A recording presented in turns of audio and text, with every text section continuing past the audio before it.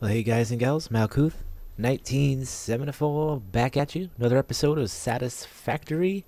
Today we're going to be doing a little bit of our our steel production, and we're going to go actually do it down there.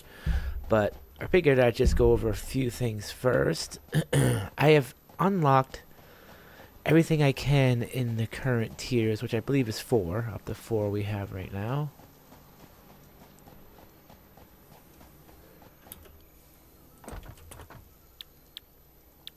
Yeah, so everything's unlocked that I found. Of course, there's still some more stuff that I can find and we can unlock.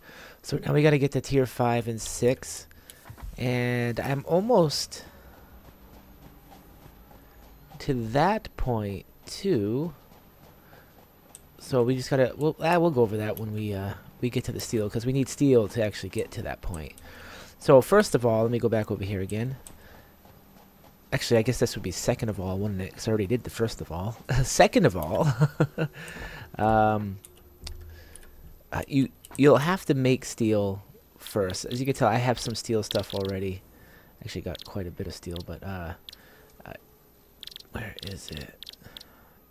Like steel ingots and stuff. You can make steel ingots with iron ore and coal, and then with that, you obviously make your steel beams and your steel ingots, and you can make steel beams, steel pipes, and you can make encased industrial beams, and of course stators, which go into motors, and then you have heavy modular frames.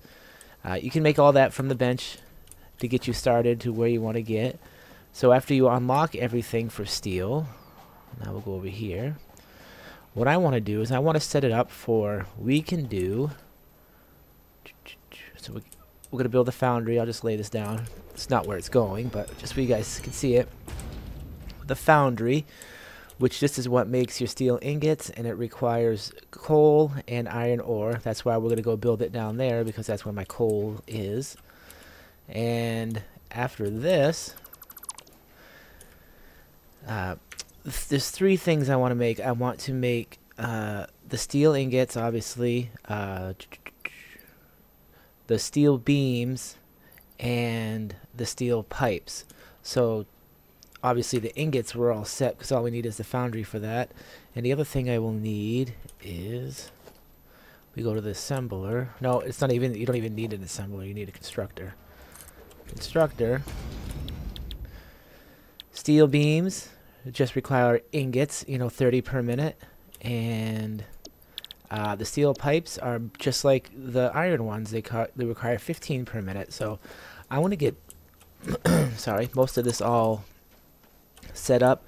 Oh, I'm also going to need the Mark II miner, which still will cost you a bunch of steel items. That's why I say you need to make steel, because the Mark II actually miner, which we're using the Mark I right now, actually doubles your ore production out of your ores. So if you have a poor node, or I forget what it's called, whatever, the lowest node, which gives you 30, now you'll get 60 out of it. If you have one that gives you 60, which is a normal mode, now you'll get your 120 out of it. And if you have a 120 pure node, you'll get 240 out of it. And my coal happens to be a pure node, which means I will double my ore production out of there, and we'll be all set with that. And I will be able to have a little side conveyor, which is going to help make steel also. So what I'm going to do is I'm going to head down there. I'm going to start setting it up, get it all going, and I'm going to show you how it works. Alright guys, I'm back. So I have everything set up. This is where all my power comes from, by the way. I have 1, 2, 3, 4, 5, 6, 7, 8, 9, 10, 11, 12, 13. I think I have 13, 14 of these running. Obviously I can do that now because I have I doubled my steel, which is down there. I do have a Mark II miner on it, and I am using conveyor belt Mark IIIs now in most of this area, just because they're so much faster. And of course, getting 220, you do need the Mark IIIs to actually get the full potential out of that pure node I have up there. And so obviously it's all my power. Actually, how much power do I got? I think it's 700. 700. I'm only using 217, but keep in mind that most of my main base, which is that way, is sitting idle now because all the inventories are full, so they're sitting idle and then nothing's running. So that would probably double, almost double, maybe a little bit more than double if everything was actually running again. So this is my steel production. And so what I've done is I've upgraded these to the Mark IIs, the miners. Again, these are impure nodes, so they give me 60 now instead of 30. And again, I have another one set up here. And I also have a bunch down this way. These are also impure, so they're giving me 60 each. And what these are doing, they're coming up, they're feeding. Some of them are actually still feeding the truck stop, for that can go back to the base and give me some more ore. And 2 of them, half of this one and a full one down there, are feeding that. So that means if we take a look at both of these, so iron ore is 45 per minute. That's why this one's only running half, or somewhat like half. It's supplying. Notice I'm at 100%. I guess I should say. So basically, I'm bringing in 45. I've done some splitting and merging to make sure that this is correct. Anyway, it still gets overloaded anyway because of the fact that some of the belts are getting tied up. And the same over here with the ore and the coal. I'm splitting them all up, and it should actually be coming out to 45 per minute if it was actually running 100% of the time. But most of these, since I have actually been running for a little bit, are pretty full right now. Why is this one not? That one's not 100, but this one is. It's weird. So what happens is, this is the first one I have going, and this one is just purely dedicated to making steel ingots. And wait, am I messing this up? So this makes the ore, yep, okay, and then this makes my just pure steel ingots. Okay, let's turn this around. Wow, this makes steel ingots. This makes our steel beams, and this produces 10 per minute, and I am running it at 100%. I did get the efficiency out of that. Out of the second one, this is actually being split. One is for I can just make my steel ingots and have a storage space for them, and the other one is actually making my pipes. And the reason I have this one should be, I think this one is plugged. Yeah, it is. Yeah, it is. All right. That's why it's not reading what it usually runs at 100%. But this one is there. Yep. So I've actually split this. So it's making 30 per minute. So that's 15 going that way and 15 going this way. Obviously, I've been running it for a while since I've last talked to you guys, and everything is good. So my steel production is pretty good. The problem is that I need motors, and motors take stators, and stators actually, if we go back to this, I'll go to the constructor. I don't even think I can make stators with this, can I? Nope. So that is actually an assembler. So stators require 3 steel pipes, or 18 per minute, which is odd because you get 15 per minute from one of those, so it's an odd number, which makes things more difficult. And we also need wire, or 60 per minute, so that means we need copper, and that gives us our stator.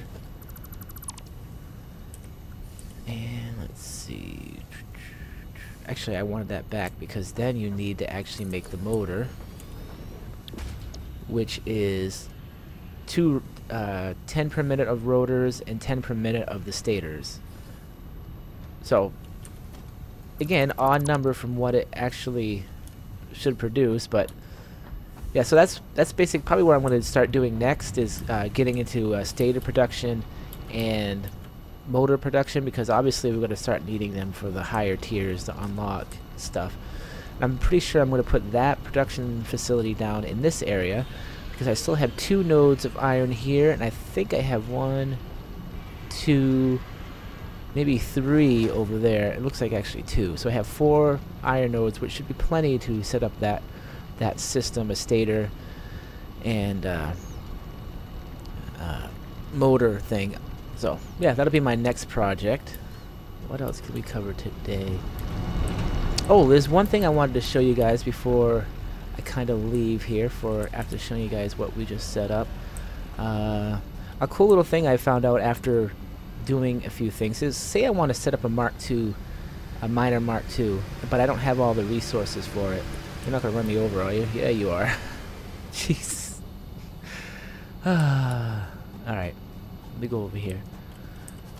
So I want to set this. So if I hit this up here, this add miner Mark II to-do list, the cool thing is that I get a little list on my left hand side or right hand side there that tells me everything I need for that.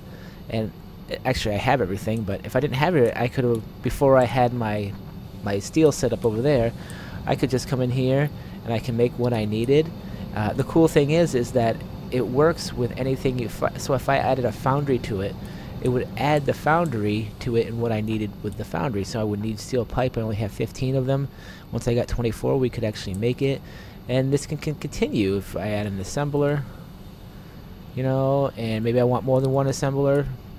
So yeah, that's pretty cool. If you guys don't haven't learned about that, that's a pretty cool thing to do. Alright, so what I'm going to do now is I'm going to make, all I need to go on to the next tier of stuff is motors. And I think I'm going to make them by hand. That's why I have this kind of set up the way it is.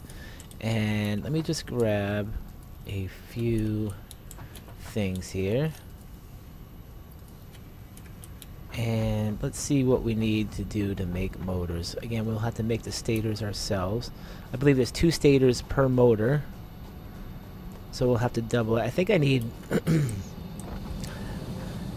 I've made some already, so I won't lie. I've already put them all together.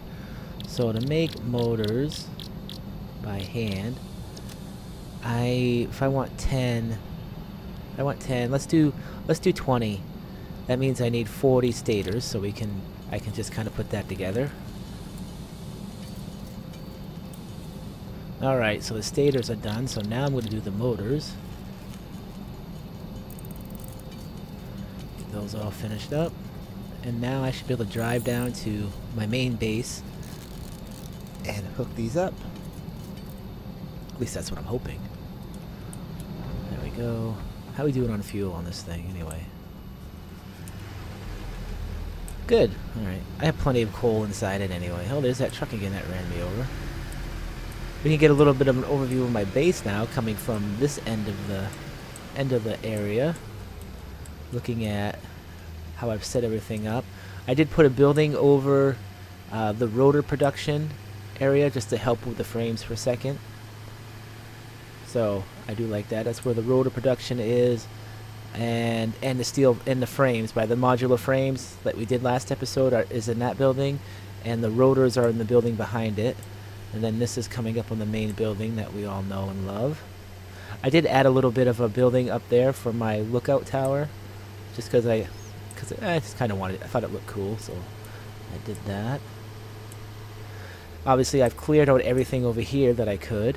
Oh, and I have added a little trick I learned on Reddit, is that if you add a conveyor belt coming out, you can kind of show what each of these are holding. And by the way, this is a storage container Mark II, and I do plan on upgrading this one to a storage container Mark II also.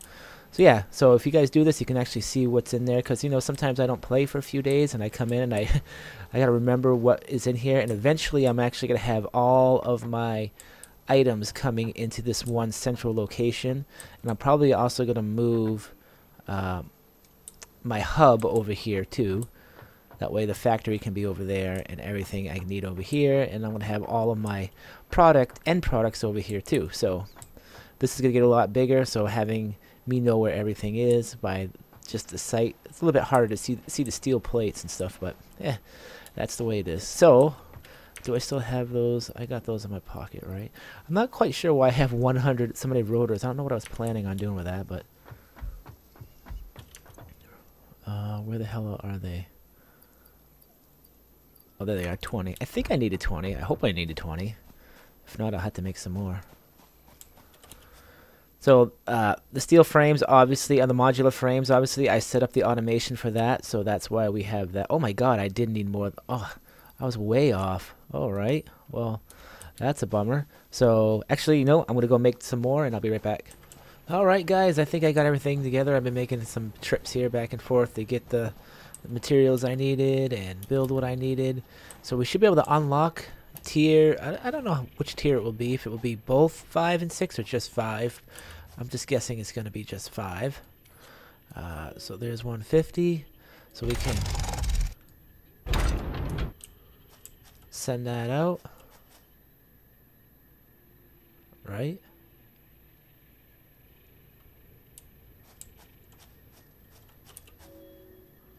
Oh.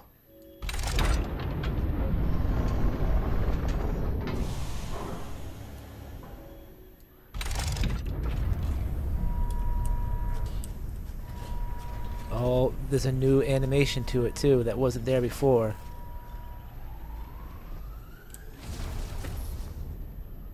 Oh, that's so cool.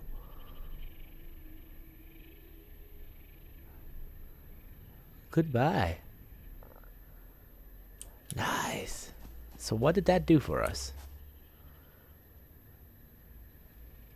Unavailable. So project delivery will unlock tier 7 and 8, which we don't have yet. So yeah, so that did unlock 5 and 6. So let's go check it out. And I didn't get any like acknowledgements or anything like that, which is kind of weird. Let's check this out. Do we have it? Yeah, there it is, 5 and 6. So, oil processing. Ooh, actually, I got something locked in tier 2 too. Oh, parachute. I just did that. I just researched fabric in here. And so, in 5, we have oil processing, which gives us oil pumps, oil refineries, plastic, fuel, rubber, circuit boards, and crude oil scanning. And then we have industrial manufacturing, which gives us a wow, that's a 4-stage manufacturer. Holy crap. We got the truck, which is cool, and we got a computer. What is this? A computer is a complex logic machine that is used to control advanced behavior in machines. I didn't quite know that existed. That's interesting. All right. And then tier 6, we have extended power infrastructure, which gives us a fuel generator. Consumes fuel to generate electricity for your power grid. Has an input so feeding fuel can be automated. And we get conveyor belt Mark IV. Ooh, we get the jetpack, which just gives us +5 and plus the jetpack. And we have gas mask, and we got the filters. That's kind of neat. Man, that's kind of disappointing though. That's all we can unlock. Actually, there's more stuff. Okay, so there's something I gotta remember, and I'm been pretty bad at it. At least showing it, is that you do have to do a lot of exploration, and you do have to kind of bring stuff in to unlock a whole bunch of stuff. And I've been reading in Reddit that there is a particular ore I have to go scan and research in here, and that will unlock a whole bunch of new tier of stuff, like a tier like an oil processing of stuff that I can do. And I'm sure there's some more stuff that I can do like that, but I mean, it all comes with time, right? So actually, that's going to do it for this episode, guys. We're running about 20 minutes now. So next episode, I'm going to set up the motor automation. Actually, let's take a look at what I need for motors to unlock some of this stuff. So motors are 50 on that, 50 on that. What about tier 6? Tier 6 is 100, 50, and 50. So technically I could do it all by hand, but I got a feeling that once tier 7 and 8 come around, and it looks like there's a tier 9. If this is 7. This is 8. That means there'll be a tier 9 too. None of this is ready yet in the alpha, but yeah, whatever. So next episode, we're gonna set up the motor and stator automation, and we'll go from there. So this is Malkuth 1974. See you guys later. Malkuth out.